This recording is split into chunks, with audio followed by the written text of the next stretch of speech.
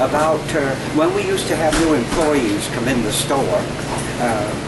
Way back, we bagged everything. We put everything up. We put ginger snaps up, we put old-fashioned chocolates and everything. So we had different sized bags. Well, one day when the new employees come in, we kind of ran out of 6315. And I said to them, will you go out in the shed and get the bag stretcher? And we'll make that 6315, we'll enlarge it.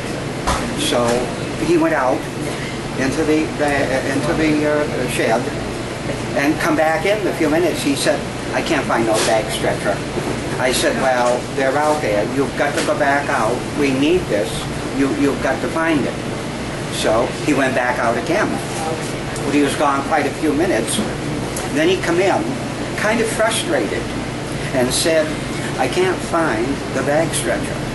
Well, it kind of irritated me a little bit too. And I said, you've got to go back out.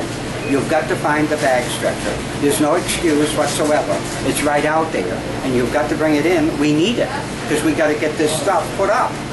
You know, you're taking too much time. So he went out again, and he was gone quite a few minutes. I guess he didn't really want to come back in because he couldn't find it. So eventually he come back in, and he said, I can't find it at all. I give up.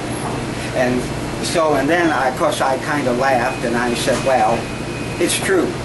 You're not going to find it. It's a joke.